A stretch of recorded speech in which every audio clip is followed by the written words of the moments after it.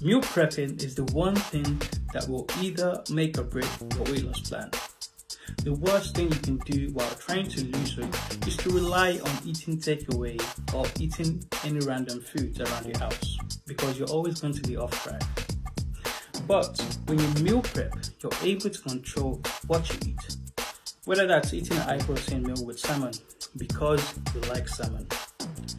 And also, you're able to control how much you eat in terms of your calories, your macronutrient ranges, how much protein is in your food, how much carbohydrate is in it, how much fat.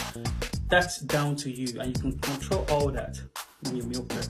And that will help you stay in line with your daily calories so you can meet your goals, and of course, with your overall goal and what you're trying to achieve.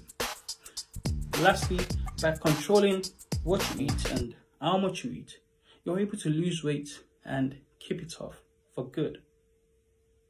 So that's why I think you should meal prep starting today. If you want meal prep ideas, check out my TikTok or my YouTube channel. Thank you for watching.